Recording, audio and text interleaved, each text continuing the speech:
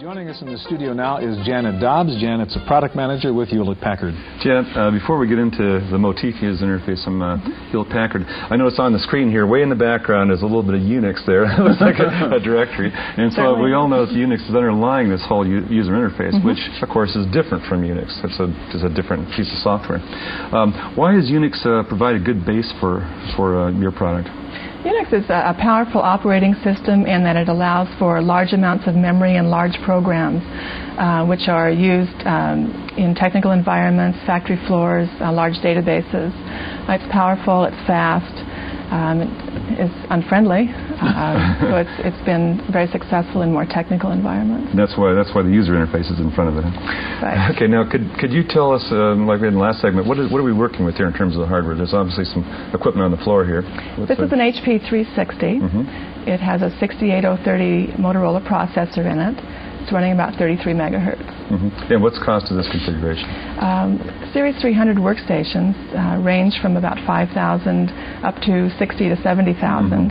And a configuration like this goes from 10 to 15,000. Tell us about Motif now and the interface. In particular, how is your approach different from what we just saw before in OpenLook? OSF Motif is a combination of technologies from both DEC and HP. If you notice on the screen, the 3D borders around the windows. It's an enhanced look of the graphical user interface common in the PC environment from Microsoft, both Microsoft Windows and Presentation Manager. So it takes advantage of the large installed base in the PC market and all the work that's been done in graphical user interfaces there. Is that the major difference, the graphic look? I mean, we see it looks quite different, or functionally is it really the same basic idea? I mean, click and point. The behavior is based on that found in the PC market. So a user that has been familiar with working with PCs can walk up to a Unix workstation and not be concerned that it's OS2 or Unix or whatever. What they see on the screen is what they're used to seeing, and they know how to open applications, move around in them. Could you do that for us and show us how you would actually use Motif? Yeah. For example, if I want to move a window and I'm a PC user, I know that I put the mouse pointer on the title bar, click on that with the left button, and I can move that window around on the screen.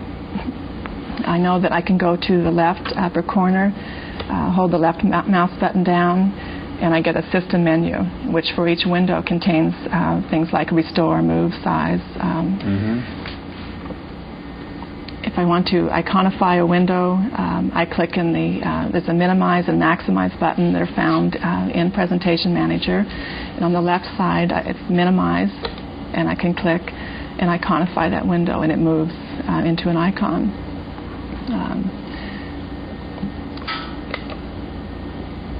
I can bring a window to the foreground by clicking in that window. The light source moves into the border, and so I can tell which window or which application is active at that point. By clicking in the upper right corner, I can allow an application to maximize or take over the display. Can you access that sort of raw Unix window there and actually work inside it and go yes, I can. behind Motif? I have a terminal window right here that I click in and make that window active. And at that point, I can type in any of the commands in the Unix operating system. What is the status of Motif? I mean, where is this as a product? Motif will be available from OSF this summer. HP in Corvallis, Oregon is under contract with OSF to merge the DEC and the HP toolkits. And we'll be turning that over to OSF in July. So you talked about OSF, and that's an acronym for what? Open Systems Foundation? The Open Systems Foundation. Right. Open Software Foundation. Open Software Foundation. Okay, can you tell us a little bit about that group? The group was formed just about a year ago to ensure that software development environments were open, available for input from different workstation vendors, to ensure that there were standards that would exist to help end users and software developers in creating programs. Especially around Unix and AIX in particular? Okay.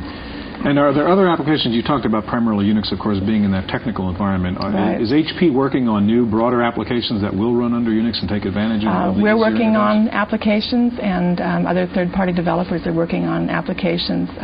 With a user interface like this, more users will have access to the power of a Unix workstation. And therefore, I think we'll find workstations in more environments, such as maybe office environments.